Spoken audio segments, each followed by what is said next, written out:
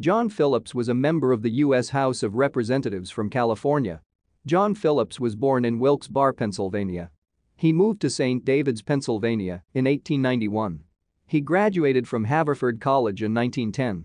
He served in the United States Army during World War I, where he served in the Adjutant General's office and in Ordnance 1917-1919.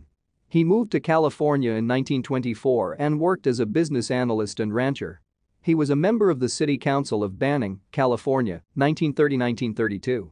He served in the California Assembly from 1932 to 1936 and was a member of the California Senate from 1936 to 1942.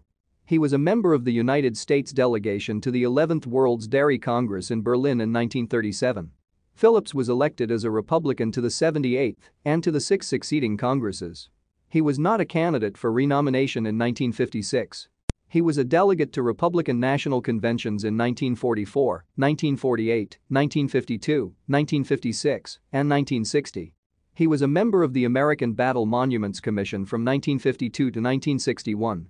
He was engaged as a public relations counselor and was a resident of Hemet, California, until his death in Palm Springs, California, on December 18, 1983. Interment in Desert Memorial Park, Cathedral City, California.